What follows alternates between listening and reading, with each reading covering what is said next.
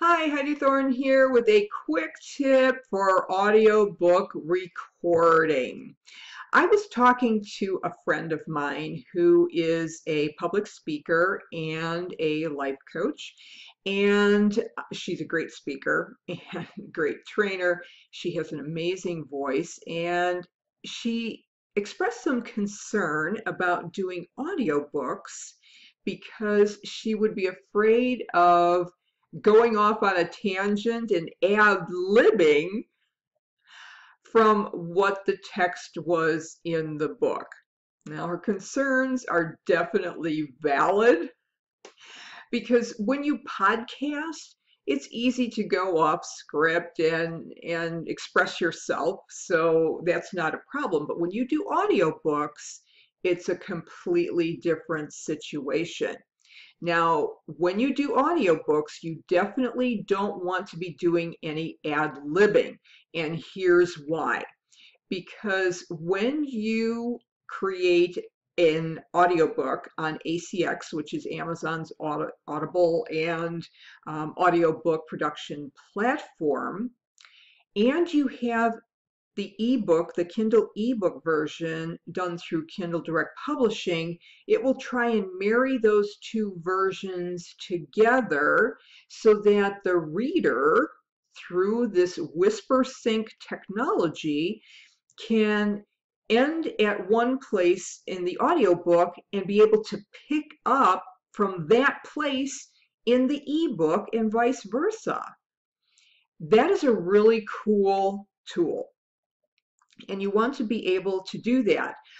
Most of my books on Audible have been able to whisper sync up, with the exception of one, and I think that's probably because it's an older edition. I made some minor changes, so maybe it's not syncing properly, and I'm hoping to get that fixed one day. But almost all of my other books, in fact, with that one exception, are all whisper synced up. And I think that's a very nice feature for your reader listeners. So you want to make sure that you are not going off script when you are recording your audiobook.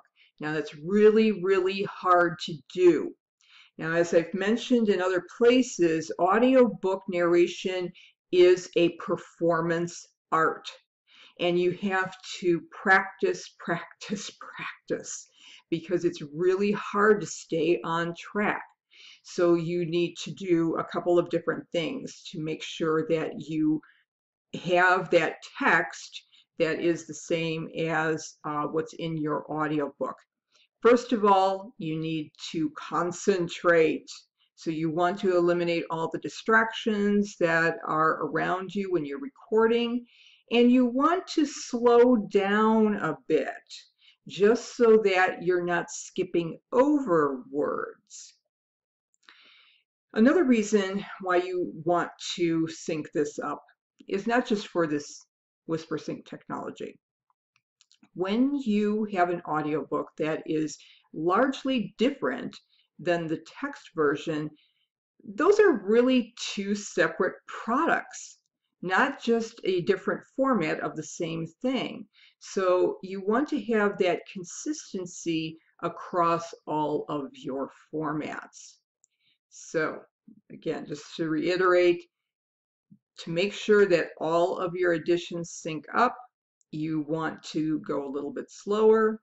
You want to concentrate on what you are reading, and you want to practice, practice, practice until it becomes natural for you to read the text that's on the page. So I hope you have found that helpful as you put your audiobooks together.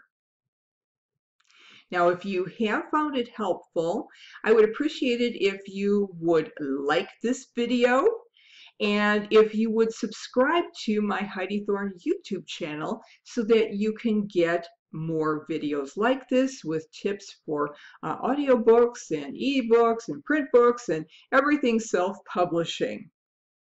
As well, if you want to connect with me, my website is HeidiThorne.com, and definitely share this video with your author friends on social media. So until next time, thank you for listening and have a great day.